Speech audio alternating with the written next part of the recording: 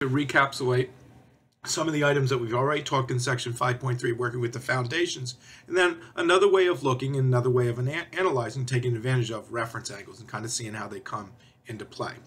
So we'll start with our good old bow tie diagram one more time. Talked about it before. 4 different angles represented by those little arcs that you see on the inside here. Each one has a respective and symmetrical terminal point, xy, negative xy, negative x, negative y, x, negative y. All 4 of these have what? An underlying right triangle that we could build by what? Connecting the terminal point back to the x-axis. Creates 4 similar triangles, and not only are they similar, they're absolutely identical. These 4 little angles, we'll talk about them one more time, they are reference angles. Each one of these angles, notice how I have the subscript, little r there, are made by what? They are the angle that is made by the terminal point with the x-axis. Each one of these, terminal point, angle created with the x-axis. You can think of it if you want to, go back to some of our SOHCAHTOA stuff, say, hey, the angle that these different hypotenuse make with the ground. That's another way that you could look at it. But bottom line, what they're really doing is making an angle with the x-axis. And we have 3 basic pieces that we know. We know an x and y coordinate, and we know the length, in this visual, of the hypotenuse. And what's also important is to recognize what? Well, this hypotenuse is really nothing more than what? The distance from the origin to our terminal point, whatever that might be. So bottom line is, our trigonometric relationships are nothing more than a series of ratios between y, x, and r. Different combinations, obviously. And that's the part that we've built so far as we work through this. Now, I'm going to give you something kind of in a verbal format. This would be a nice one. Just you can go back and obviously look at your bow tie document. No problem there. But just take a look at the statements here, because it's a nice way. It's a good idea. I would, as I say before, go ahead and just kind of freeze this video after you listen to this piece. For every terminal point in the XY grid, every terminal point that we could go to, we can build an angle in standard position. Standard position. There's our standard position along the x-axis. And then what? Our terminal point is, well, wherever I decide to rotate this pen, whatever quadrant, but I can always build an angle. My pen, once I rotate it, becomes what? The terminal point. And that's what the angle is that I'll create. And the 6 trig ratios for whatever angle I build are nothing more than those ratios amongst the following. And just repeat it again. The x-coordinate value of the terminal point, whether that's positive or negative. The y-coordinate, whether that's positive or negative of the terminal point. So an important statement here. The location of the terminal point, whether the x or y coordinates happen to be positive or negative, are going to impact the underlying and eventual trigonometric values for that angle. What's the last piece? It's just the value of r, which we say, from the Pythagorean theorem, x squared plus y squared equals r squared. That's fine. But another way to just remember to look at it is r. It's nothing more than distance from the origin, 0, 0, to the terminal point, xy. And then here again, these are all our trig ratios, all between what? Our y coordinate, our x coordinate, the r value, all those different combinations.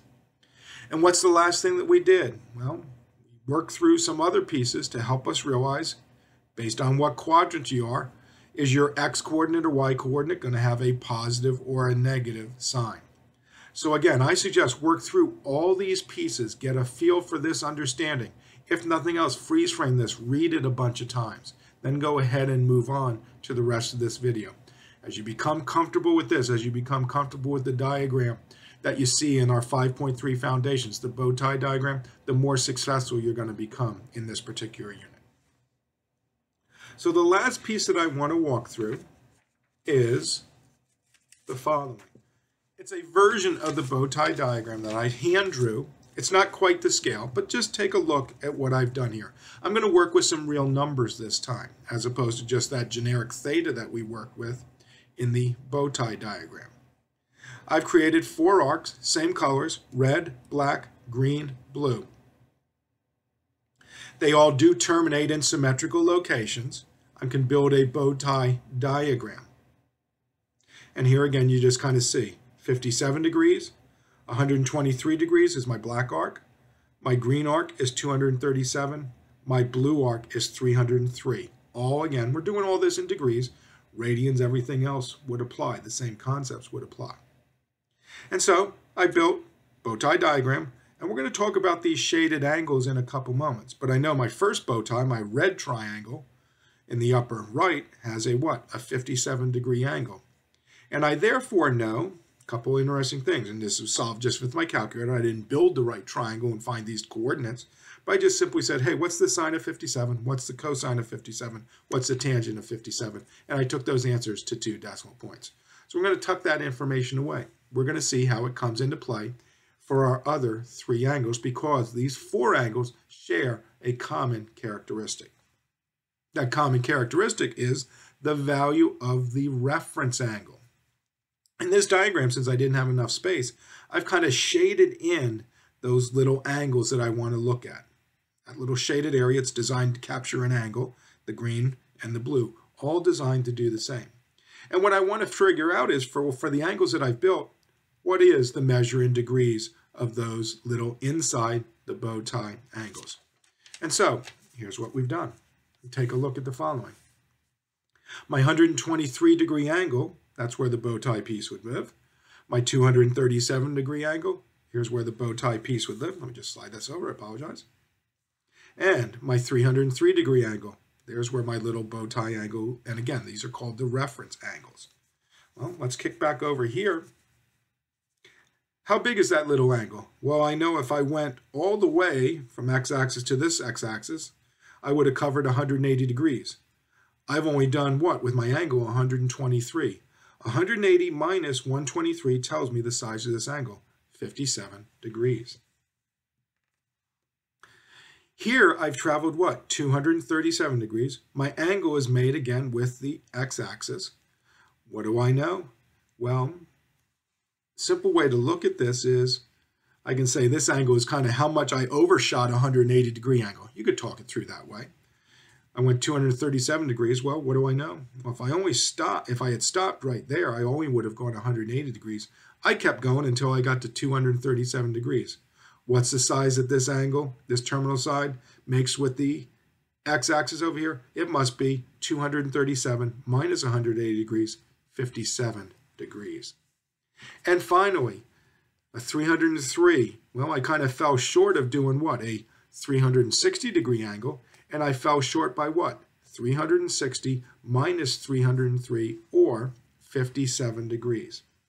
So the important thing to note is what? These angles all share 57, 123, 237, 303.